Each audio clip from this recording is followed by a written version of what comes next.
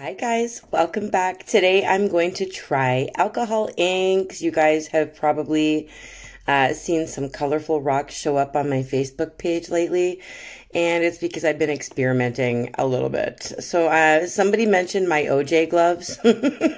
These are called Gorilla Grip. They are gloves that my husband picks up for me when I ask him to. They're the same things that you can use for paint, all sorts of stuff. I use them to resin, and I use them when I play with alcohol inks. So this is one that I have played with and resined. I'm going to be doing some foam grips, and a tutorial for those will be coming up very soon. You will need alcohol ink, rubbing alcohol, some glitter if you're a fan of glitter. Very fine glitter, by the way. This stuff is from the pinkchair.ca.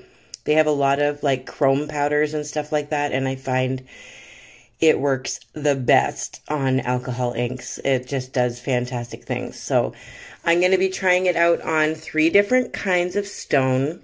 First one is going to be Santorini, so that's what this is. I will be doing a natural Lake Superior stone, as well as a handmade stone using the molds from Happy Dotting Company. And that will be incorporated in a tutorial as well, but you'll see what it looks like on all 3 different stones. This one, I am just literally using some alcohol ink that I got from Amazon. It's called Decor Room, so D-E-C-O-R-R-O-M, or Decor Rom. And there's 24 vibrant colors.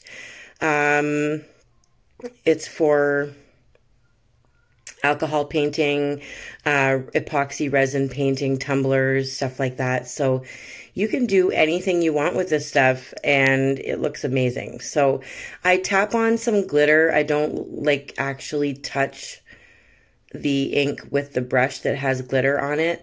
I have a whole separate brush that I use to dip in rubbing alcohol and then drip it onto the rock after I've put some alcohol ink on there. So I'm just playing with it. But I do like the effect that it gives when I put a little bit of glitter on it, the very, very fine chrome powder. And then right now I'm just kind of dropping some rubbing alcohol onto it, and it's making that ink move around. So you can also blow on it to make the ink go in different directions. You might see my ink kind of like flow a certain way quickly, and that's because I've blown on it using a straw or just my mouth. And I just kind of move the ink in a certain direction by doing that, and it kind of mixes things up a little. But it is very, very unpredictable, and it's not always going to do what you want it to do. And I am new at this, so I will take any tips and tricks with alcohol ink in the description of the video. Just make sure that the surface that you're painting on or using alcohol inks on is protected, because it will soak through. And make sure you're using gloves. Of course, I've already wrecked my fingernails not using gloves with alcohol ink. So I'm really just using random colors, peach, fuchsia, dark purple, blue, green, yellow, turquoise. All that comes with 24 different colors. So I will leave the link in the description for the set of alcohol inks that I bought. There's 24 bottles. There's 10 milliliters in each bottle, and it cost me $54.39. So, and that's Canadian. So if you already have alcohol inks on hand, you can try some of these techniques for some backgrounds on your stones. I am happy to learn. So if you know any cool tips, like I said, make sure you leave them in the description.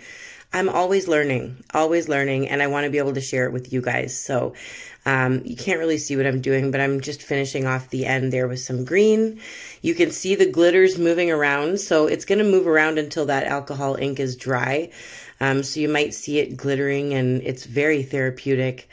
It's like very relaxing to watch that ink move and find out where it's going to end up, and it's going to take some glitter with it. This is going to look so beautiful when it's dry, and we also don't lose the crystally look of the Santorini stone, because I'll show you in the end, we'll still be able to see that natural sparkle. Now this is a natural Lake Superior stone. You can see it's got like a really cool look to it. And I didn't want to lose that beautiful look, that beautiful natural look to it. So what's great about alcohol ink is it's like a stain. It just sits over top and you can still see through it. It's a little bit transparent. And if you add more rubbing alcohol, it does kind of lighten things up a little bit more as well. So keep that in mind.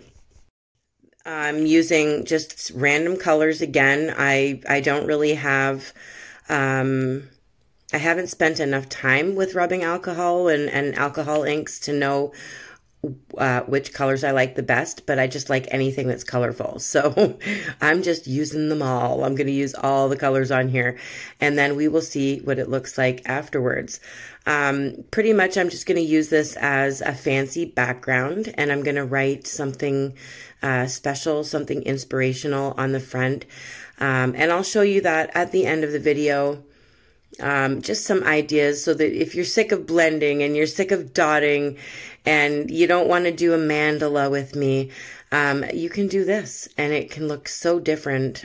Each and every time you create something with alcohol ink, it is going to look different. There's no way for you to copy exactly what I'm doing, but just use your favorite colors. It's going to run down to the bottom. What I'm using is a laminated, it's laminated scrapbook paper. So I have two pieces of like probably, I don't know, 9 by 12 scrapbook papers, and I've laminated them, and it's kind of like a big old placemat for me to paint on. But it cleans up nicely. I can wipe it off with rubbing alcohol and a paper towel, and it cleans up the mess that I make. You guys are going to see some messes happening shortly. But if you put this on like a regular desk or table, it's going to stain it for good. So I like to use these laminated pieces of paper to do all my painting stuff on, because it does protect my desk. I just bought myself a new desk on like a garage sale auction online, and I'm very happy with it. It fits in my room, it holds all of my stuff, and it's comfortable, and it's much bigger. So I'll stop using other places around my house for my painted rocks. So I'm adding a little bit of blue in there. And once in a while, I just kind of dip a dry paintbrush in the glitter, the very fine chrome powder. And I just kind of tap the brush over top of the ink. I don't put it right in the ink. And I just sprinkle some glitter on there, and then it'll move. It'll move and flow wherever that ink is deciding to go.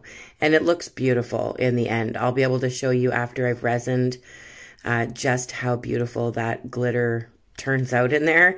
You guys know I can't do something without glitter very often, so I had to incorporate. So yeah, it does get messy. It runs down to the other side of your stone, as you can see here, and I'm just kind of doing the best I can with it. It does dry fairly quickly, and when we resin it, it will bring out every color that we have used. You'll be able to see it. The resin is a fantastic, magical sealant, and I really love it. I can't complain. So this rock is ready to dry. We're going to let that dry. I'm going to clean up some of this horrifying mess. Look at how easily it cleans up on that laminated paper. Using rubbing alcohol and a paper towel. So yeah, I just clean it all up and get it ready, because we're gonna do a molded stone from the Happy Dotting Company, and it's one of the 3.75 inch molded stones. I use ultracal 30. Everything that you need to know about this stuff is in the description of my video, so make sure you check. All of the stuff that I'm using, sponges, finger sponges, resin, anything. The rubbing alcohol is 70%. So keep that in mind when you buy some. That's usually the most common, I think. And you only need a little bit. You don't need to use a lot rubbing alcohol when you're dripping it onto the ink to kind of spread it out or lighten it a little bit. So I have used a molded stone. I've painted it white, 2 coats of white matte acrylic paint. And now I'm going to do the same thing I did on the real stones, the Santorini and the Lake Superior. And I'm just going to blob it on there. Every color of the rainbow, every color that I like. And yes, it's going to run down, but that's okay.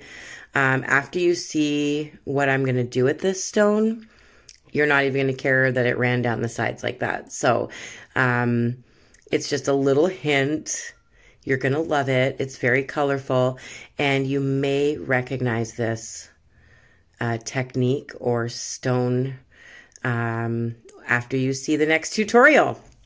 So I'm sprinkling on some more glitter. You guys know I can't go without it. So I just put on a little bit of glitter here and there, and I'm going to keep on dripping on some colors. Be careful. This color does drip out quickly, and you don't need a lot, and it spreads, right? It kind of bleeds off into its own little place. And so just remember that you don't need too much to get a lot of color there. And you might know of other brands. I'm just dabbing on some rubbing alcohol right now, and it's changing up the looks of things here and there. But yeah, you do what you want with it. That's what's fun. You just kind of make a mess, and then in the end, you can do some really beautiful things with it. So I'm showing you how to use it on 3 different stones, and then I'm going to show you what you can do with it once you're done playing with the alcohol ink. So, and I'm going to come up with more ideas. Just you wait. It's just newer to me. I waited a long time to try alcohol inks because I guess you could say I didn't know anything about it, so I was kind of fearful, kind of nervous. It's a little bit blurry right now. I apologize. It will focus back on the stone very soon. But yeah, the only way to get over your nervousness is to learn about it and to try it out. So that's what I'm doing. And so far, it's quite fun. I really like it. So I'm going to let this dry after I add a few more little bits and bobs of green. I will let this dry, but then I'm going to put some Mod Podge over top of it. I'm going to do that to all 3 of the stones just to kind of hold the ink in place. If you've ever used Sharpies on a painted stone and then resined it or sealed it and then realized all that ink ran, well, this is ink. So this could run. And I don't want it to run too much. So I'm going to cover it with Mod Podge once it's dry. Before I resin. So this one's dry now, and all my glitters stopped moving, and everything looks like it's dry. It looks kind of like a mismatch of all different colors all mushed into one little puddle. But all of these colors are really going to brighten up like you would not believe once it's completely dry and covered in resin. This is going to look totally different. So you might think it looks like a muddy puddle right now, but it will change, I promise you.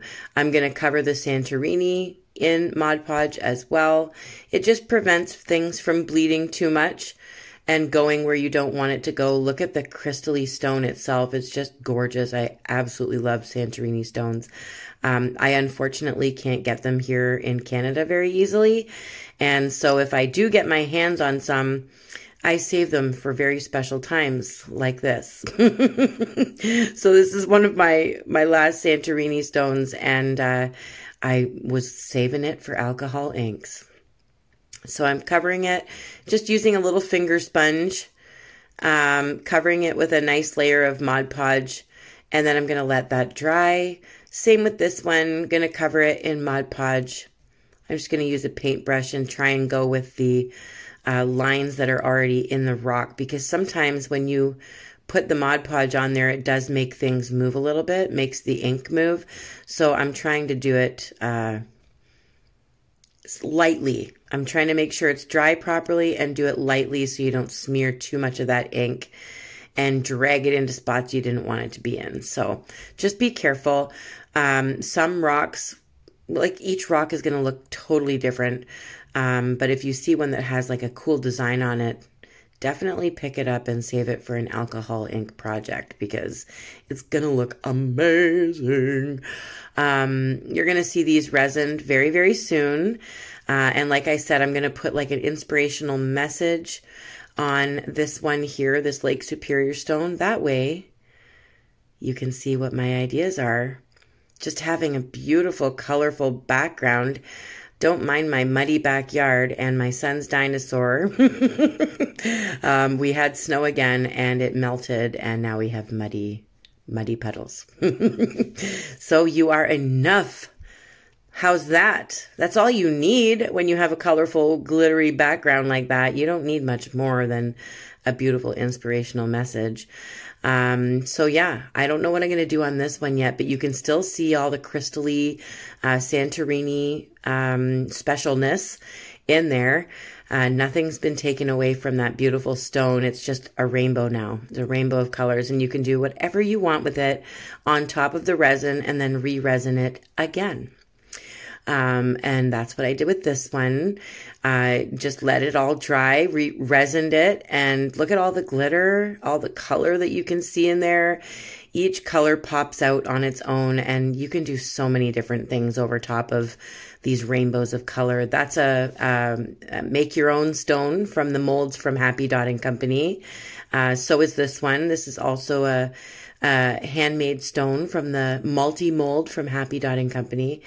And you wait to see this one. They're so colorful. It started to get really cloudy outside, and so I had to bring them in to show you. But look at this. Look at this. That is so beautiful. It's like a candy. I just want to eat it. But don't, because it's not good for you. I'm going to be creating a cool tutorial with this one, so stay tuned to the next video. I love you guys. I hope this was fun.